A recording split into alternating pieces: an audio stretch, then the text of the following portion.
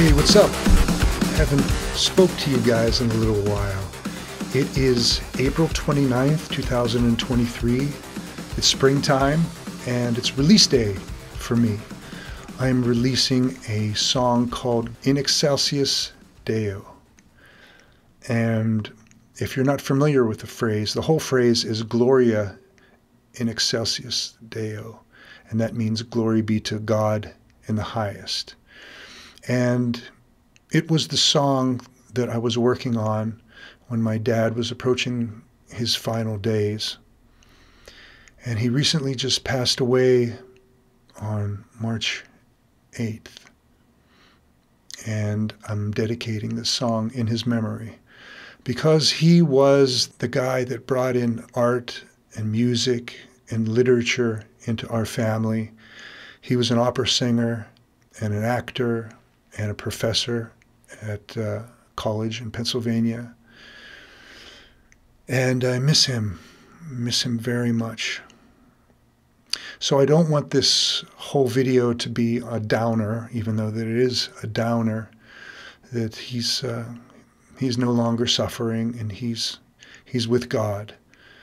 So I love you, Dad. I miss you. And I know that you're proud of me. And I know that you fought a good fight for a number of years. So this song was created here, mainly behind the drum set. Wrote the drum parts first, and I had a certain vibe that I wanted to go after. I saw a band called the Propellerheads live in Los Angeles, probably 1993, 94-ish, maybe even 95. And they had a live bass player and a live drummer, but they were also, it was a two-man group. You should check them out. They had a couple hits in the 90s. They had that electronic vibe, but they were also played live instruments over top of the tracks. And that's something that I kind of aspired to over the years because I thought it was so cool that you could actually see some people with talent. Even though that I've seen other bands, electronic bands, play live, it never quite felt like a live situation unless you had a live drummer there. So check out Propellerheads.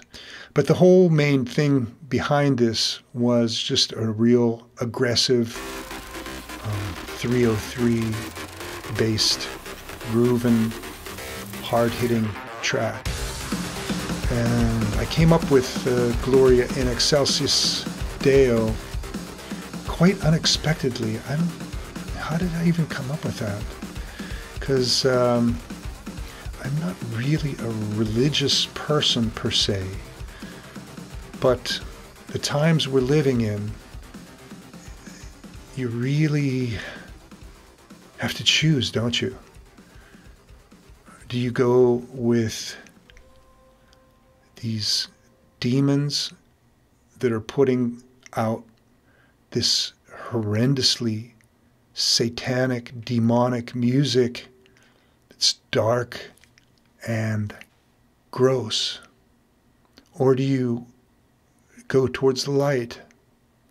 And it's becoming, in my opinion, it's becoming clearer and clearer that you're going to have to pick a side. I mean, I could see being young and stupid and, wanting to go out and party and, I still believe in partying and enjoying and having a good time. But the kind of stuff that they're pushing on kids now, it's unforgivable, So rather than getting too intellectually spiritual, just wanted to touch base and let you know I'm still here. And now that we've wrapped up my father's affairs pretty much, hopefully I'll be able to get back to making some videos on a regular basis. So I guess that's it. Just a short one. And love your parents. You know, thank God I had a good 10 years of talking with him every night on the phone, and a good year or so of him out here in California with me and my wife, because they don't last forever. All right. God bless you guys. Peace.